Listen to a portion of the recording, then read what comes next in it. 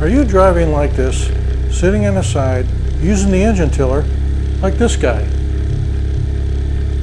Does your neck and back ache after just a few minutes because you're twisting your body 90 degrees just to see forward? I know his does. You have a blind spot to one side, and with all the weight in the stern, it's slow, and it may be impossible to get up on a plane with a smaller motor. He has a 6-horse motor, and it won't get up on a plane with him sitting back there. With a tiller extension, you can move forward and get the boat up on a plane easily. But after about 5 minutes, he feels like his arm is going to fall off. Let me show you how I transform the steering on my boat from this to this.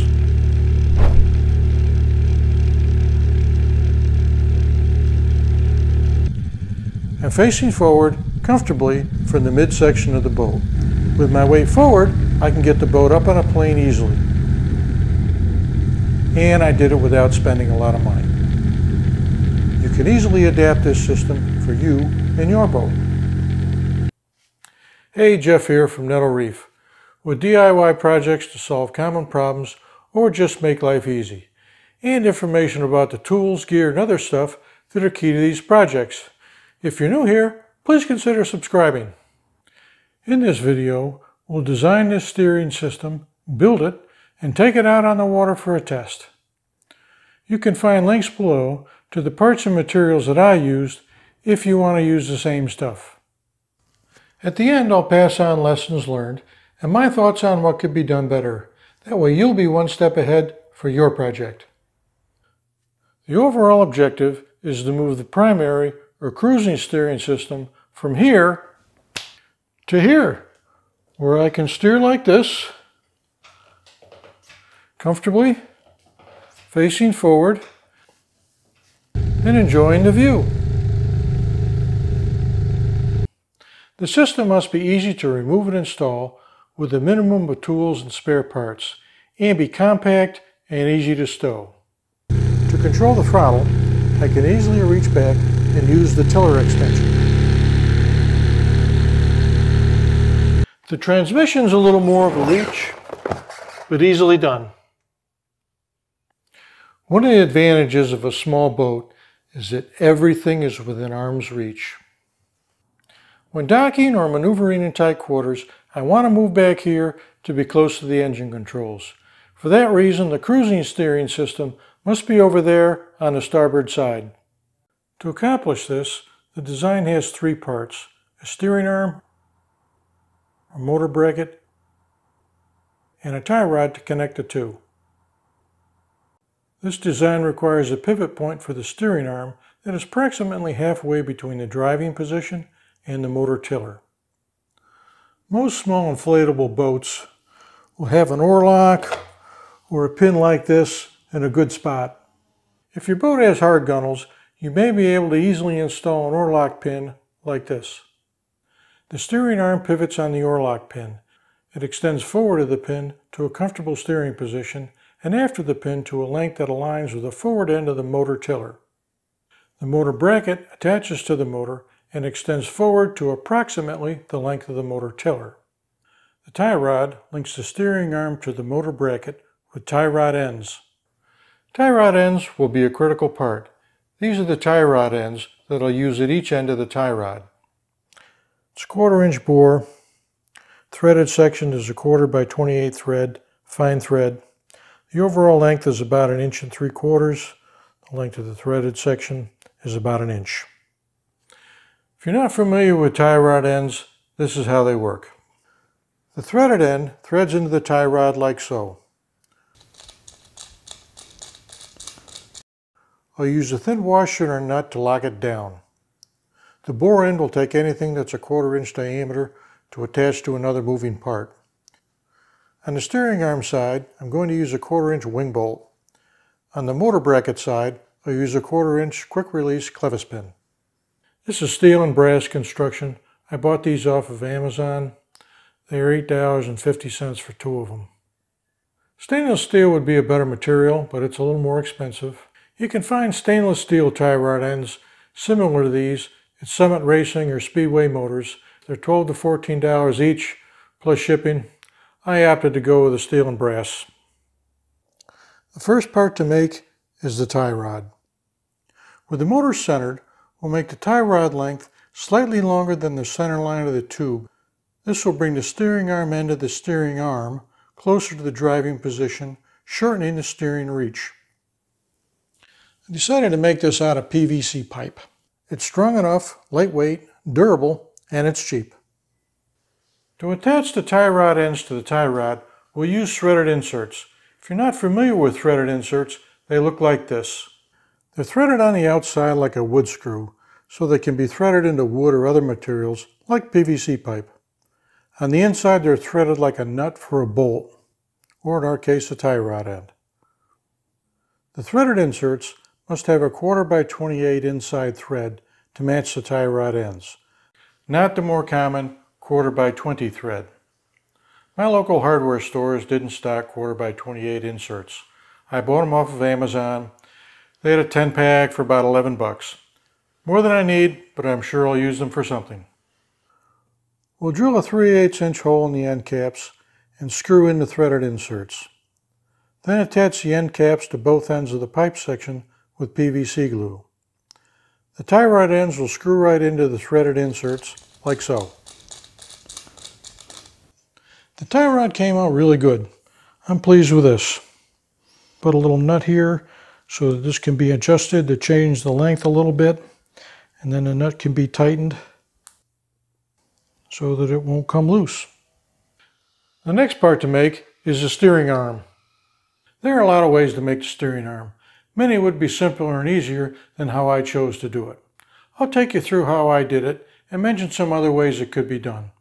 I'm sure you'll have your own ideas and adaptations for you and your boat. For my boat, an Achilles LS4, the steering arm needs to be 37 inches long with the pivot point right in the middle. The steering arm can pretty much be made out of anything you can drill a hole in. A piece of wood, an old oar, a 1 1/4 inch dowel would work very nicely. I chose to use a section from the paddle end of an old oar. I cut it to the right length to give me a 37 inch steering arm when attached to the handle. With this design, I remove the paddle end of the oar and replace it with a new section.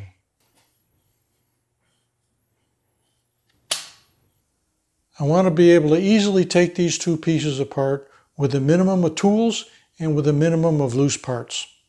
To do that, I took a piece of PVC pipe, cut a section off, and cut it the long way.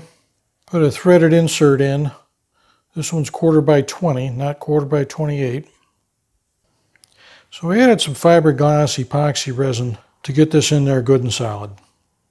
I used some tape to make a little dam at each end as you see in this picture, and then just filled epoxy in.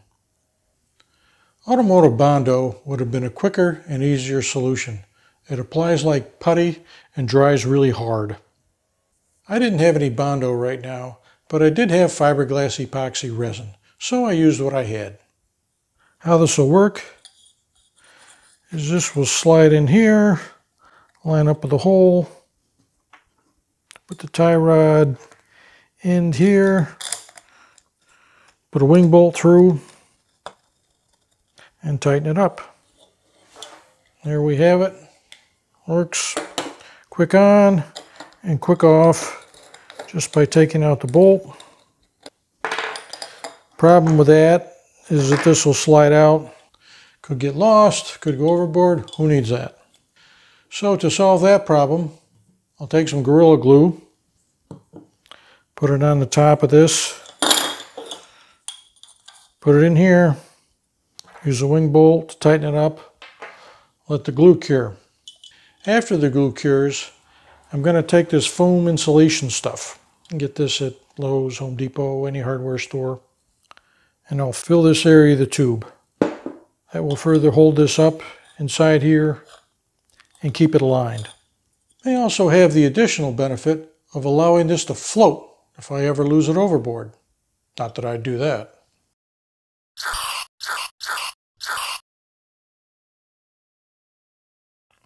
The foam is sat overnight. First we'll just take this out.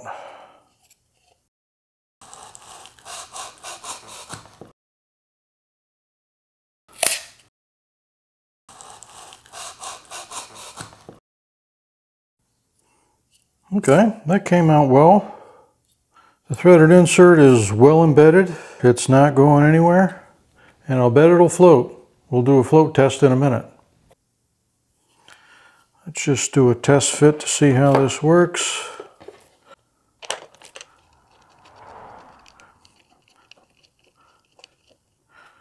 Okay, that can easily move like that, just like it's supposed to. So now I can easily remove these two pieces with no tools and one loose part. Normally I wouldn't take these apart on the water. If I did, there'd be a risk of losing the T-bolt overboard. I can always carry an extra bolt. Alright, now for the float test. First we will test the tiller piece. That floats very well. Lots of buoyancy there. No problem. Since we're doing this, we'll test the tie rod. See if that floats. It does float. Okay, good news. The final part to make is the motor bracket. I made it out of a scrap of 1/2-inch plywood. My motor has 2 holes in the carry handle. I drilled a couple holes in the wood that lined up with holes that were in the handle of the motor. Just bolted it through. Its shape is such that the tie rod end is slightly off axis from the center line of the boat and closer to the steering arm side. This allows for a little wider engine rotation when turning to starboard. Also, if you're tying up to a dock or another boat to starboard, the motor end of the tie rod needs to be able to quickly disconnect from the motor bracket. This is because the steering arm will extend outside the boat and could hit the dock or hit another boat. Definitely something to avoid. To do this, I attach 1/8 by 1 inch aluminum strips on the top and bottom of the motor bracket with holes for the clevis pin to go through. The pin goes through the bore of the tie rod end, in between the aluminum strips like so.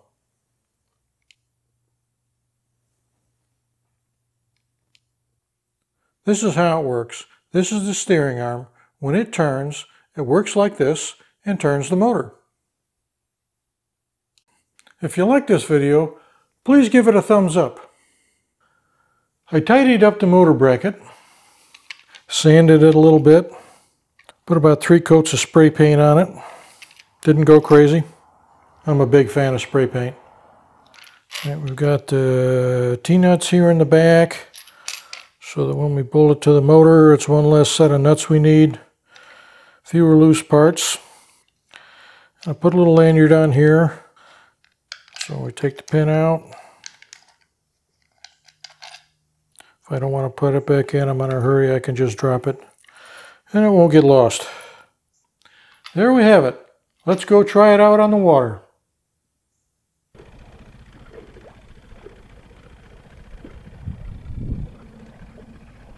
I wasn't sure if this would really work. But as you can see, it works great. It's awesome. Coming up next, lessons learned.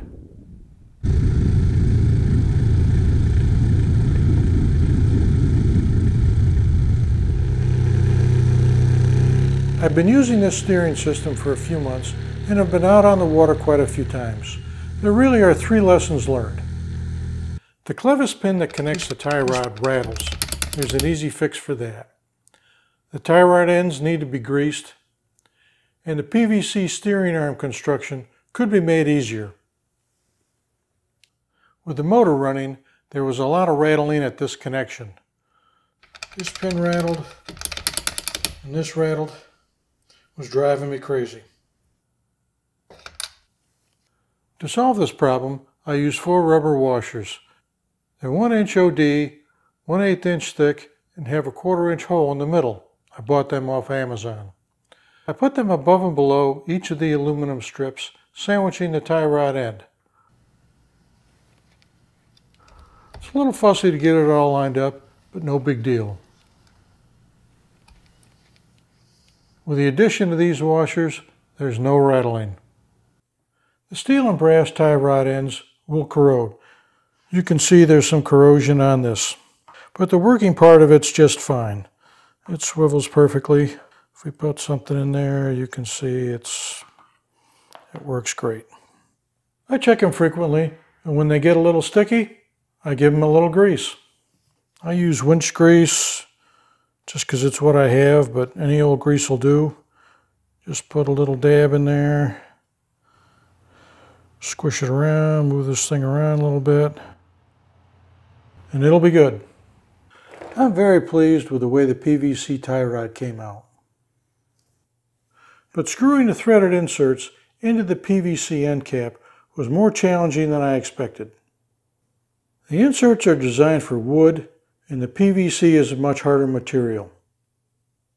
If I were to do this again, I would heat the end cap up in boiling water to soften it up before I screwed the threaded insert in. Or I'd just make the tie rod out of wood or another material. This project is a success. I hope you enjoyed the video. Please give it a like and subscribe.